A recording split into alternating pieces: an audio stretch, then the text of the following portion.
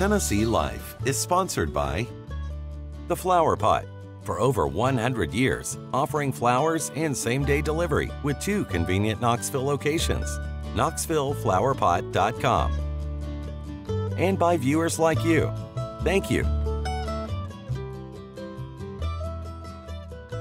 Coming up on this edition of Tennessee Life, we visit a butcher, a baker, and a candle maker. We start with a visit to Lazy J Farms Butcher Shop in Kingsport, where Butch Jarvis has gone back to his roots in old-fashioned butchering. People come in here for the first time and they say, oh my God, this place smells good. It don't even smell like a butcher shop. It's just so clean, it looks clean. Well, that's my heritage because I grew up in it. And if we didn't clean it right the first time, we got to do it again. This neighborhood bakery turns out hundreds of loaves of sourdough, rolls, and bagels every week. The customers get to see and smell the whole process. Yeah, we're tucked away in a small space, and because it's such a small space, there's not really a lot of difference between where you'd come in to buy your bread and where we're shaping the bread, where we're baking it. It's very out in the open, and I think people enjoy that. I enjoy it. You can see your products being made by hand, being baked by hand, being done the right way, in my opinion. And a wedding favor was the spark behind this candle business. The makers behind these hometown candles hope good ingredients and good scents bring about good memories. For candles and for the scents, people are drawn to them. It releases a memory of some sort to you, and that's what we want, people to be able to find a scent that triggers a memory, a good memory. And then you light it when you come in and it takes you back to that moment. Those stories next on Tennessee Life. Thanks for joining us for this Butcher, Baker, Candlestick Maker edition of Tennessee Life. I'm Vickie Lawson. We start with the butcher shop in Kingsport. Butch Jarvis decided to change careers, and now he provides 100% farm-to-table meat sourced from a rare breed.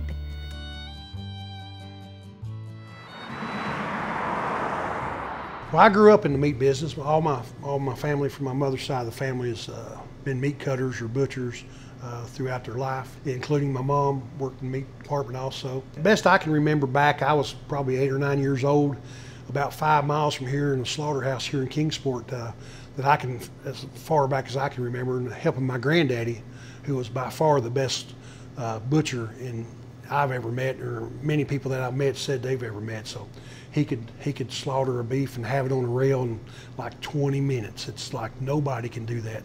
Even the slaughterhouse we use today says it takes them like an hour to put one on the rail with all current technology, you know. And he done it nothing flat. All right, well, we've got a hind quarter here that we're gonna break down. Come off the rail, it's been aging about 10 days. So from there on, you know, we in the slaughterhouse business there, helping him up to my early teenage days, and we moved to Rycote, Virginia, where we had a 500-some acre farm, raised cattle and hay there, and we family built a new slaughterhouse over there, and worked every afternoon after school. We'd clean and help in the slaughterhouse. Me and my cousin, we were about the same age, and you know, we played football and basketball, and you know, we'd go to school all day, and then we usually have practice after school, and then we'd come in. You know, we'd be tired, right? So we'd come in, and then we had the slaughterhouse to clean up, which took hours, you know. So, you know, usually getting home, going to bed 10, 11 o'clock, and I have to get back up 6:30 next morning to go to school. So, and if anything was missed, if we didn't clean something properly, we heard about it the next day. There was no doubt about it. My uncles, they made sure everything was clean. Probably one of the cleanest places you ever been in your life. And we've had a lot of comments comes in here. People come in here for the first time, and they say, "Oh my God, this place smells good. It don't even smell like a butcher shop. It's just so clean. It looks clean." Well, that's my heritage because I grew up in it, and if we didn't clean it right the first time, we got to do it again. As I grew up and graduated when I was 17 years old, so I started working at my uncle's meat market in Weber City, Hutchins Meat Market, and worked there for a few years. And like most young kids, I just decided I wanted to do something different, so I left. And for several decades after leaving the meat business to start with, I was out doing construction work, traveling across the country, building operating rooms. Pretty high demand job, good pay, and we enjoyed it. Had a lot of time off and made good money so we could take time off. So, But anyway, COVID came in, and they cut us off. They wouldn't let us go in the operating room to work anymore. So here I got this big farm with all these cattle, and I've been selling them at the stock market, and you know, and I was taking some losses, but it didn't matter because I was making decent money doing what I was doing. The farming was just an enjoyment to me. I enjoyed farming. Enjoyed getting out on the tractor and riding, cutting hay, and just enjoying the days, the scenery, the wildlife is just wonderful. So that was just bringing me back to my roots there. I really enjoyed that. So, but now I needed to make some money off the farm. So I thought, well, I need to do something. I had this building in Kingsport that was not in the best location, but wasn't a bad location for a butcher shop because it's a specialty item. So I figured if it's good enough, they'll come to you. So I said, okay. So it took me almost a year to remodel this building that I had and open up. And then we opened up, and it wasn't like 6 weeks after we opened up, they called me up and wanted me to go to South Carolina and build some operating rooms. And I said, sorry, can't do it, I'm busy. Break this loin off this.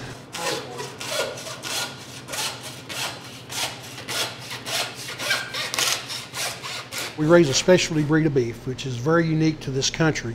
It's a French breed of beef. It's very limited supply in this part, in the whole United States. It's called Blonde d'Aquitaines, and I found this breed about 8 years ago and started raising them.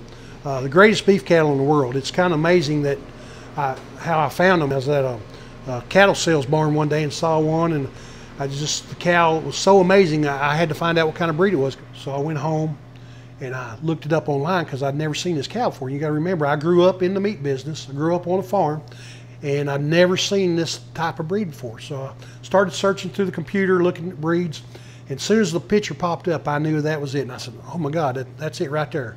So I went online and started searching farms with that breed, and I found the nearest one was down in Alabama.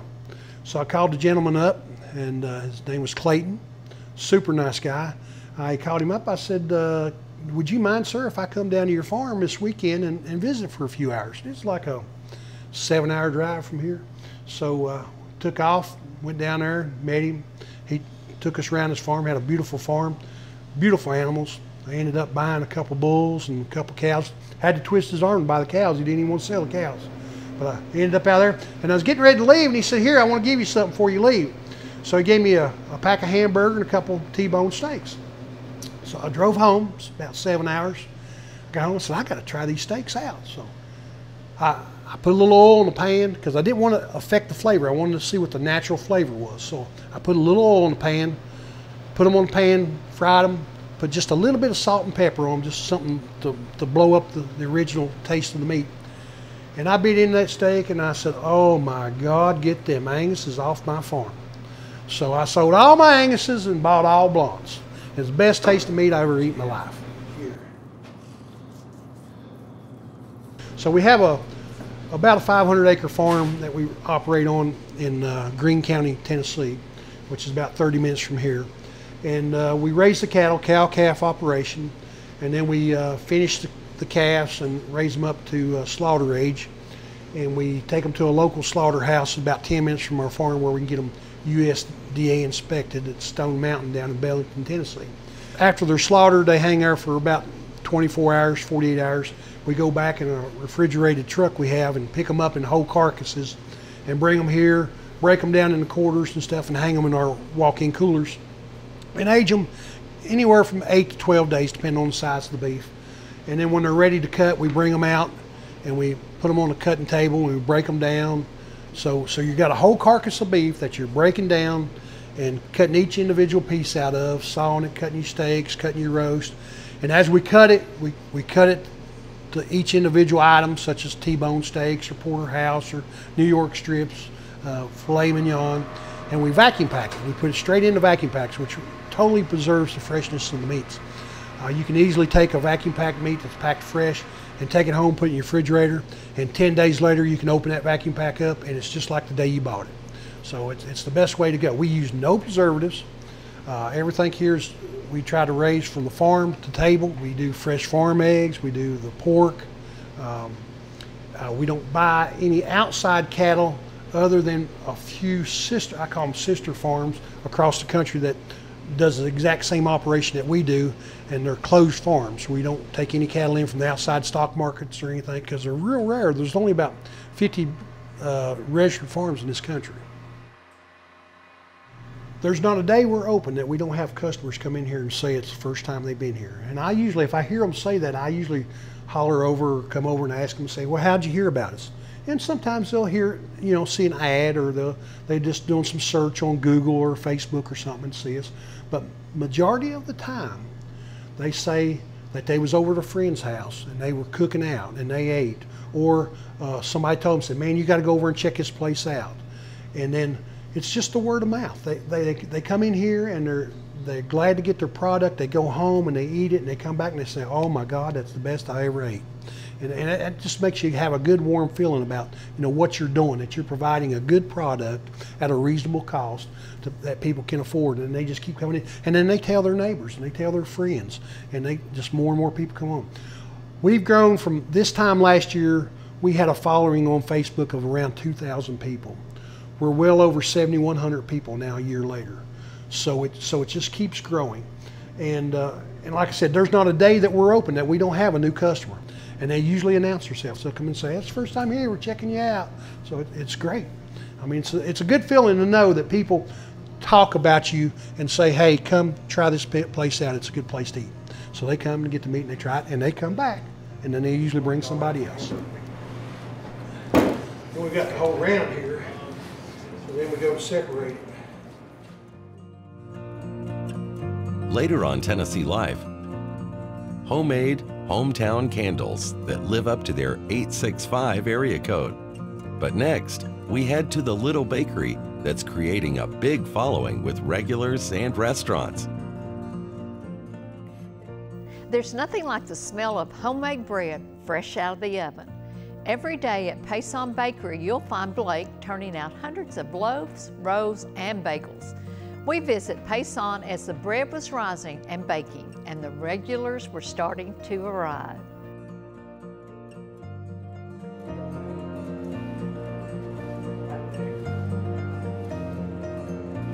Well, it's very aesthetically pleasing. It's you know, it's very hands-on. You're making something with your hands. It's fascinating to learn something to be so simple, but yet so complicated at the same time. To kind of figure out all the nuances of it, and it's just it's a lifetime craft that, you know, you're just always kind of chasing. I was also a chef here in Knoxville at Knox Mason, and they asked me to start baking bread for them, and it kind of grew from there. I kind of got obsessed with it, especially with sourdough. I mean, I have notebooks of just notes jotted down where I would bake at home and take notes, like figure it out, and got real obsessed with it and just started baking more and more. And it kind of grew gradually, grew very organically, up to the point to where I decided to kind of go out on my own and start selling at the farmer's market. And that's where the business first bloomed, was at that farmer's market, just bringing sourdough bread and a couple pastries to the farmer's market.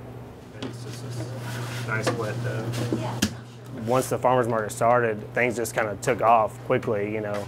A few weeks in, we had a line, people lined up. I was selling out of bread every week, just couldn't make enough. And as that grew and grew and grew, well, we slowly added more restaurants, supplying them, and then it came a time where it's like, I think we should open a brick and mortar and have my own space to come to every day. So we called the bakery Paysan, which is French for the word peasant, because it's big, rustic, crusty bread, and I love the rustic simplicity of, you know, peasant bread, you know, countrymen. The name seemed to fit well for what I did. The whole business, the whole bakery, what we do, the heart of it is our sourdough leaven, which we feed every day, we take care of. I've had it for a little over 5 years now. Still have the original sourdough culture that I started with, and all the bread we do starts with our sourdough starter that I originally obsessed over to get right, to figure out all the nuances, how to work with it, you know. That's science to keeping that sourdough starter consistent, you know, that's kind of where that craft comes in, and then knowing how to work with the elements and getting the bread to work for you as opposed to you working for the bread. I would describe our retail bakery a lot like that first peasant bread that we created. You know, it's rustic and simple, but it's comforting, inviting. It's small. We bake out of a 600 square foot little spot, but we make it work, and You know, we do a lot of product for restaurants. We do a lot of bagels, a lot of sandwiches out of the retail spot, and I'm always amazed at what we're able to get out of this little spot. And I think it's reminiscent of the bagel shops you see in New York, of the old bakeries you might see in Europe, where it's just, they're just pumping stuff out, and you know, you kind of see it from the outside, and you're like, how do they do that? And you know, I feel grateful that we're able to do that now.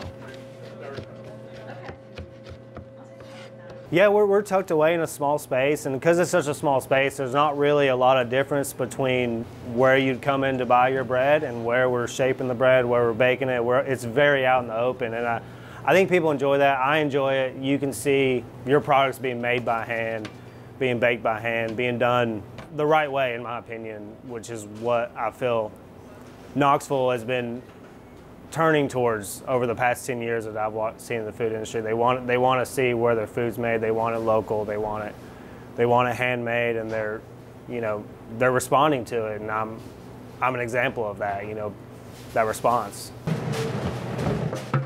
On a typical day, we get going 4 or 5 in the morning. You know, we bake the bagels fresh. Any bagel you see in the shop was baked that day. That's the only way we sell it. If there's leftover, we'll turn it into bagel chips. We sell those to restaurants. We'll bake our sourdough bread, focaccia. We bake a lot of burger buns, especially for the restaurants in the area. We sell 700 burger buns a week, thousands of bagels a week, all in this little space. One unique thing we offer is our cannelé, which is a custardy French pastry that's kind of finicky and hard to make, but it was something we were able to get down eventually and really took off. Something you don't see very often in this area especially, but it's traditionally made with rum, and to kind of drive home our southern flair within this European, you know, French style bakery that we do, was we use whiskey instead of the rum. The bakery is very neighborhood oriented, very, very engaging. I see them as people, I see them as friends. You know, a lot of people do get regular stuff, and you know, we'll have their bagel going for them as we see them walk up to the door. We get a lot of compliments on our bagels from people from the Northeast, from the New York area, who say, you know, I moved from this area years ago, and this is the first real bagel I've been able to find. You know, it kind of reminds me of home, and that's always a big compliment. We have European customers at the farmers market who say it reminds them of home. You know, people in the military say that, you know, they toured throughout Europe, and, you know, it reminds them of that bread. And me being self-taught and not really getting to go to these places, I feel really good that I was able to replicate that without, you know, going there. I was born and raised here in Tennessee and grew up with not a lot of money, so traveling was never much of an option. And I was able to teach myself this bread from these different areas, and to get the compliments from people from those areas, how much it reminds them of home, makes me feel really good. Going from being a chef to deciding that I want to be a baker and to see myself here owning a bakery is a dream come true.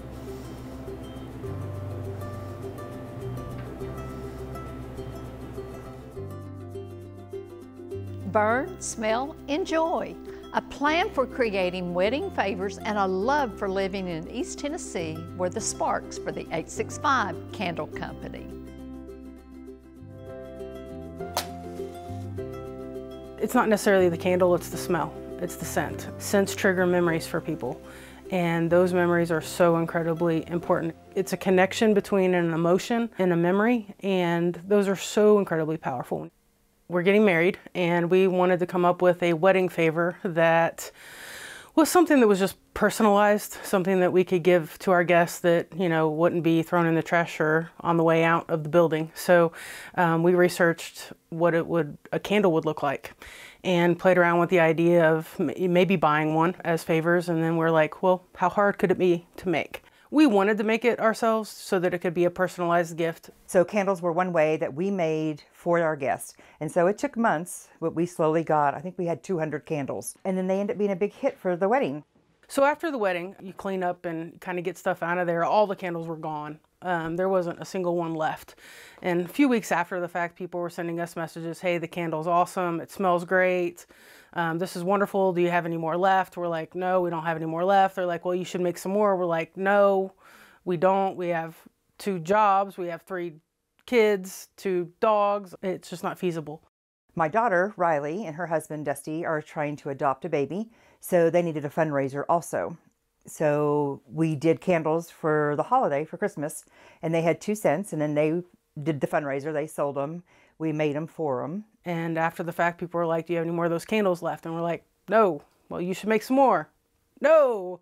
People wanted more and more, so we thought, why not? Somebody said, start a business. And I think that one thing just kind of built onto another, and then we were like, oh, well, maybe we could do this. AJ and I got married in October of 2017, and we launched 865 Candle Company in March of 2018.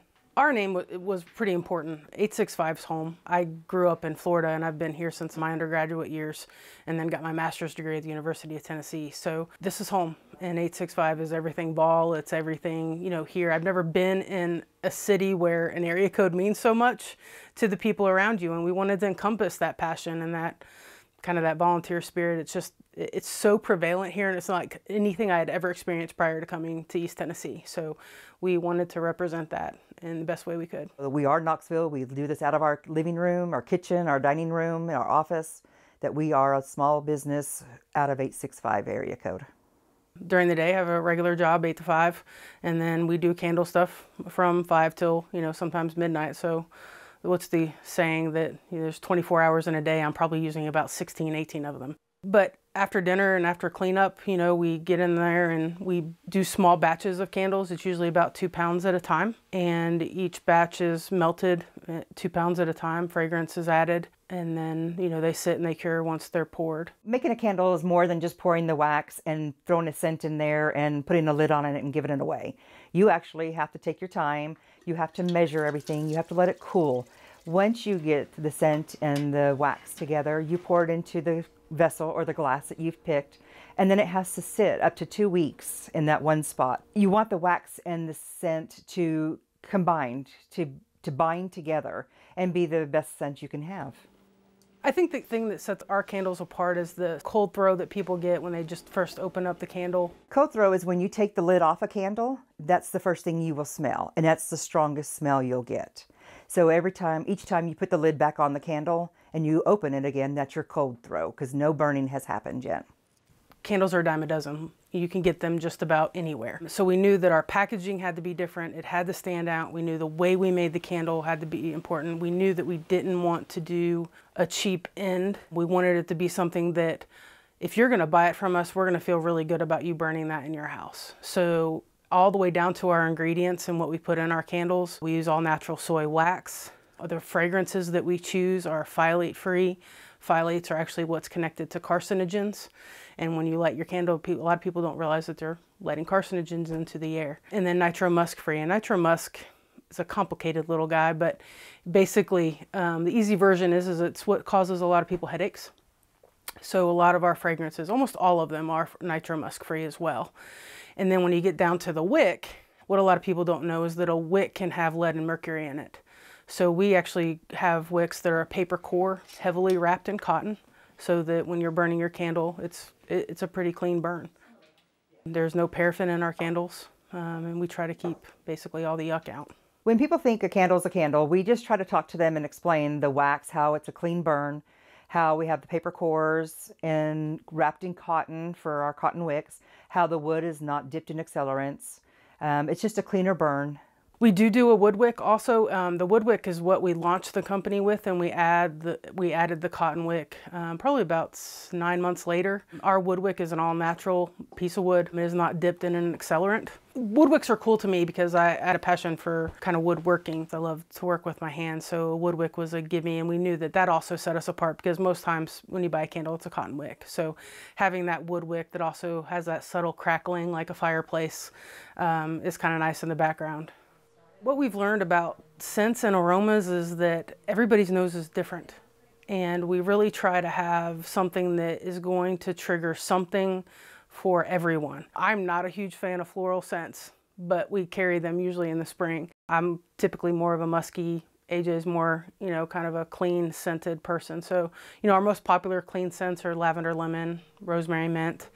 If you get into the musky category, our popular ones are oak moss and amber, or leather and tobacco. My favorite candle right now is probably the Barber. I always describe it as kind of a clean scent that has real musky undertones. The top is basil leaf and bergamot, and then underneath is kind of white patchouli, I believe, and some sandalwood. I love it. It's all about the memory for me. I want somebody to remember, have a memory over the scent they are given. For candles and for the scents, people are drawn to them.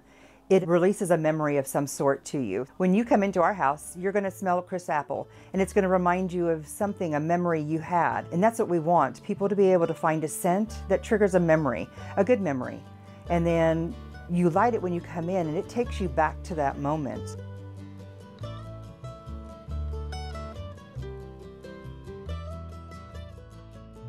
We hope you can support your favorite Tennessee butchers, bakers, and candle makers. I'm Vickie Lawson. See you on the next Tennessee Live.